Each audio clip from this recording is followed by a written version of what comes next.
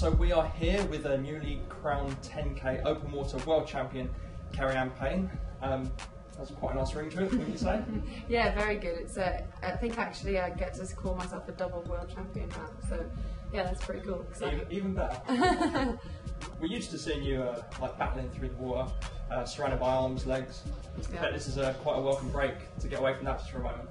Yeah, no, it's nice to kind of just get away and do things like this. I do love swimming and I love the sport, but it's also good to get away from it every now and then, especially after such a major competition like the World Championships.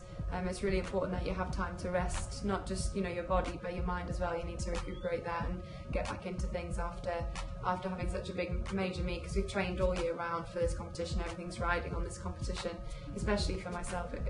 For me it's potentially more important than anything I've ever done, because it wasn't just another race. It was Olympic qualifiers, so this was it for me, or I was either going to make it or I wasn't going to make it. So yeah, I think my mind just needs a little bit of time to relax and get over things, just enjoy some time off, spend some time with the family, and then get back in and get ready for next season. Well, that's it, and we'll go on to the successes. But first, I've got to ask, why open water swimming? Is there an allure to it, or is it just because you're just the best, so you go, I might as well just do it because I'm good at it? I really wish I could say I absolutely love it and it's amazing, but it's a bit of both. I do really enjoy it. It's very similar to kind of what I'm doing as a pool swimmer anyway, the long distance stuff.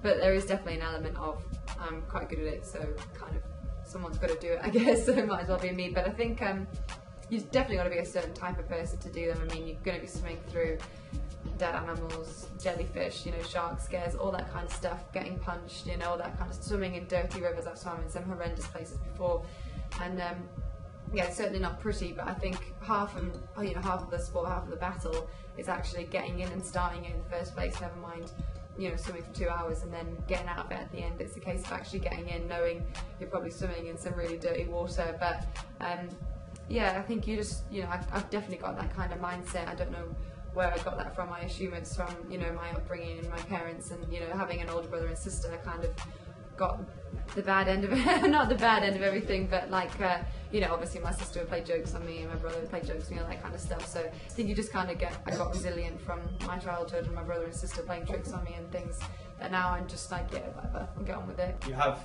qualified for the Olympics. You are the first British athlete out of all the sports to qualify for the Olympics. I mean, that's a fantastic feat. You must be overjoyed with that, obviously. Oh, absolutely. It's such an honour to be not only on a British, the Olympic team, in competing for my home country is just going to be absolutely amazing, but the honour of being the first one, the first one of about 550, which is just such an amazing feeling that, it kind of feels so much more real now. People can say, oh, well, yeah, we have an Olympian. Somebody is there, rather than, everybody's been thinking, oh, the Olympics are coming, they're coming. Oh, the Olympics this, the Olympics that. It's actually, well, yeah, it's actually real now. There is somebody going to be there, so we have to have the venues ready, which they've done an absolutely amazing job getting all the venues ready and just organising everything so far. So yeah, I think the ball's just going to keep rolling and more people are going to join the team, and yeah, I can't wait to sort of meet everybody. I guess that's going to be part of that.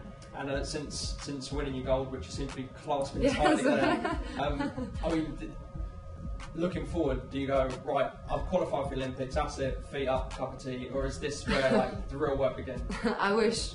No, unfortunately it's not something that we just, we stop about a year in advance thinking, oh, it's Olympics next year, probably should get in and swim. It is literally something I've been doing all of my life. I've been training since I was 12 years old. I'm 23 now.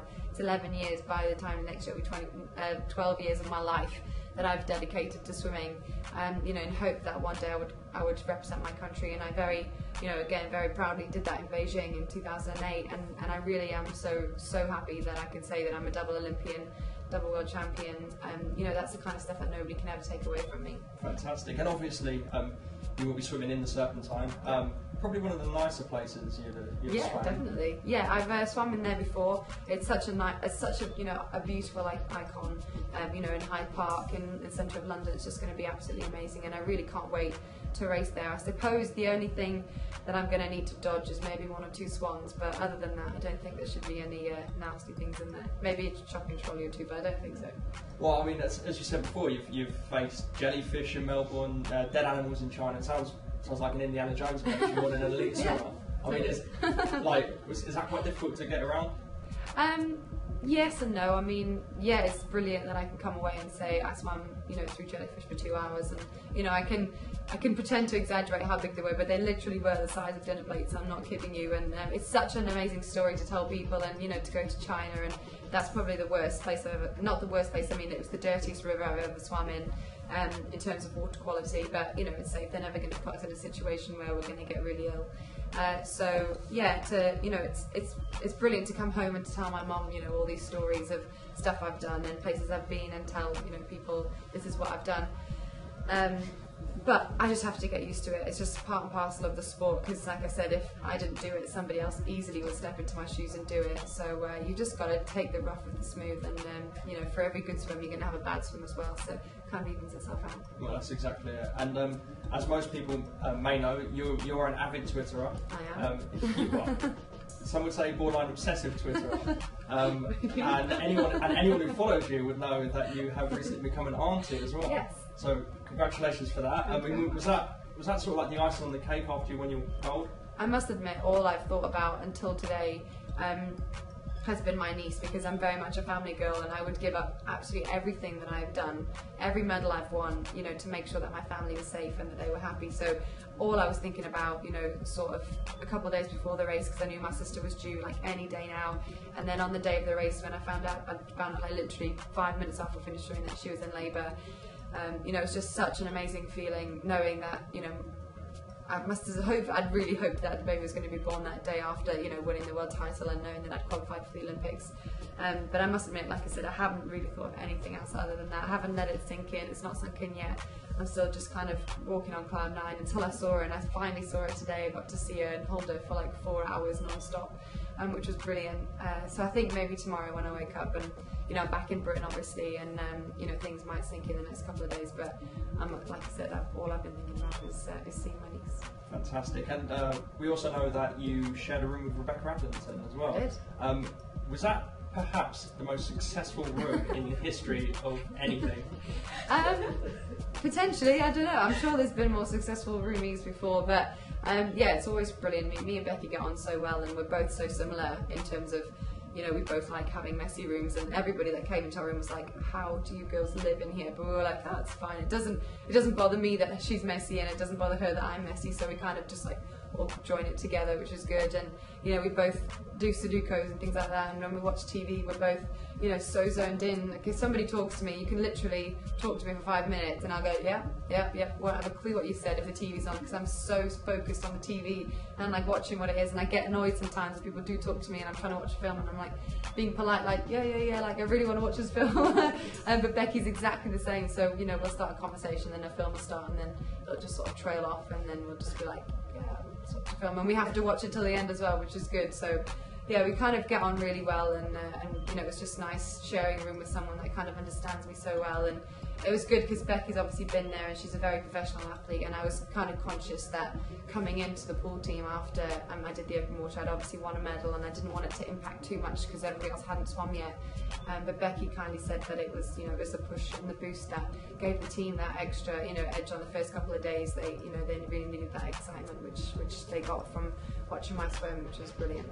And a few weeks ago on Sportsvibe, she said to us that she thinks she has mild OCD, and that she has to set an alarm clock. So she wakes up on an even number. Is this true? Yeah, I just leave her to it. She just does what she wants. And the funniest part actually was, obviously you get a key when you go to a hotel room, and they're usually just little cards, and I got a key as well. And once she gets her key, that is her key.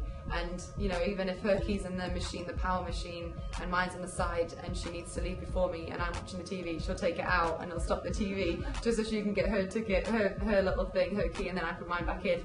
So yeah, it's sometimes quite funny. I just be like, fine, Becky, because I know that it's going to annoy her if she doesn't have her key. But I mean, it's all a bit of fun. And yeah, she does have a semi-OCD, but it's definitely not anything to do with tidiness.